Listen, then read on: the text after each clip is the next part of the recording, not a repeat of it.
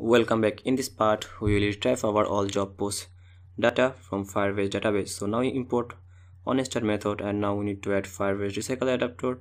And first one is our model class name, and our second one is our viewholder class. And inside this parameter, we need to add our model class, our layout, our.layout all job post, and our viewholder class, and last one is our database name, that is our all job post.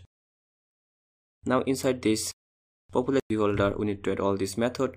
So viewholder.set job title, model.get title, and viewholder.set job date, model.get date, and viewholder.set job description, model.get job description, and viewholder.set job skills, model.get skills, and viewholder.set job salary, model.get salary. Alright, now this recycler view dot set adapter is going to be adapter. Now run this application. So now we need to log in. So h8 @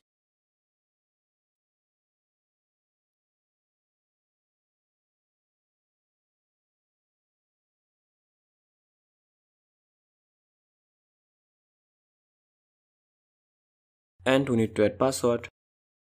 Password is going to be 123456.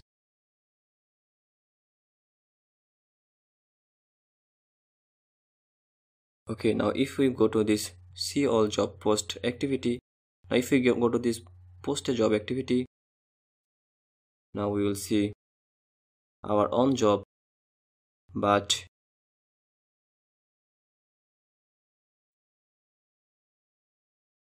and if I go to the see all job post, right now we can't see any job post, but we can see our cart view, but we can't see any data. And the reason is that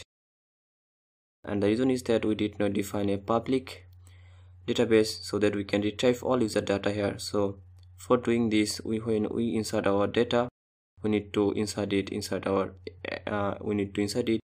on a public database. So create one more database reference inside insert job post activity.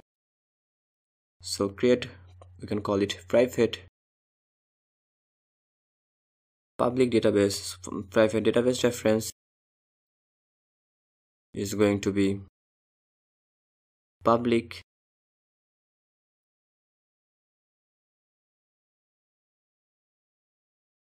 we can call it public database, public database,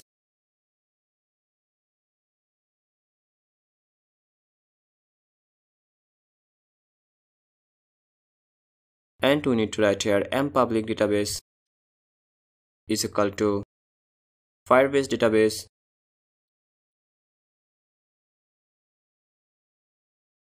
so FireBase database dot get instance dot get reference dot child,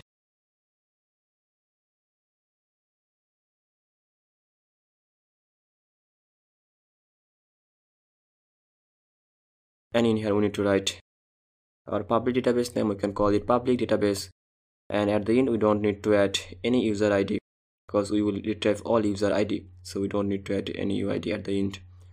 Now inside this inside job post method, inside our button post job set on click listener, I will insert our job post, and in here we need to insert it to our FireBase public database. So we can call it public database. So public database dot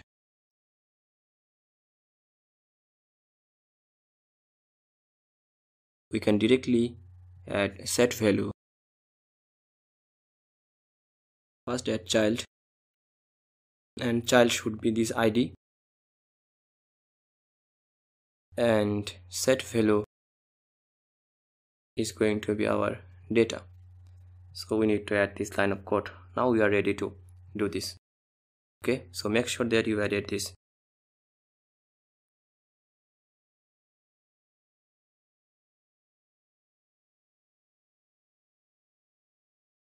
Okay, so this is our job post dot child and public database dot child and set value. Now we can run our app.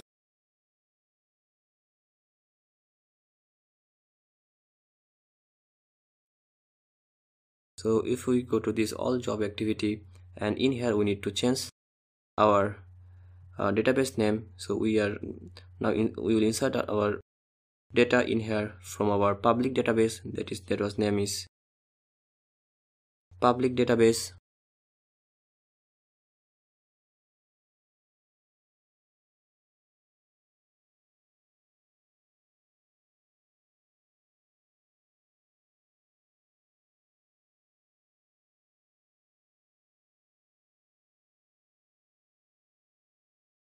So now remove all this database.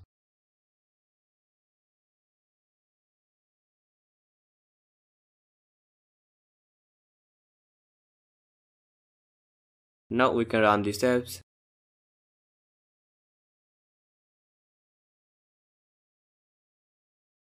Now we can log in. So h8@gmail.com,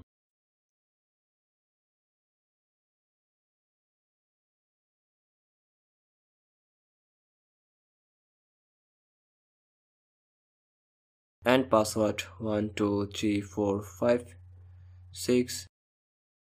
Done, and click this login button.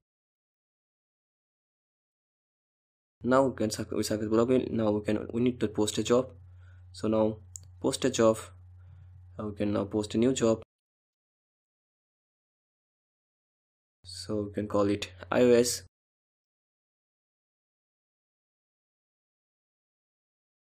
and job description we can call it, and we can call it we need iOS.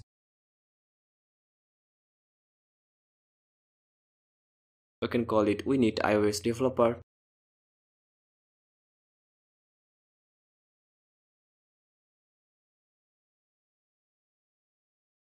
And skills we can call it Swift, and we need to add salary 80k. Now click this post a job button, and now we can see our title, our date, our description, our skills and our salary. Now if we go back to this see all job post, now we will see our job post here. Even other user can see this job post. Now we can see this job post. So now we successfully insert our two database and we successfully type it. Now we can see we have two database, one is job post and one is public database. Okay, so I think that's enough for this part. Still we need to solve some design issue and some other stuff, so we will solve it one by one in our next part. So make sure that you are following me step by step. Okay, so we successfully retrieve our data. So that's it for this part.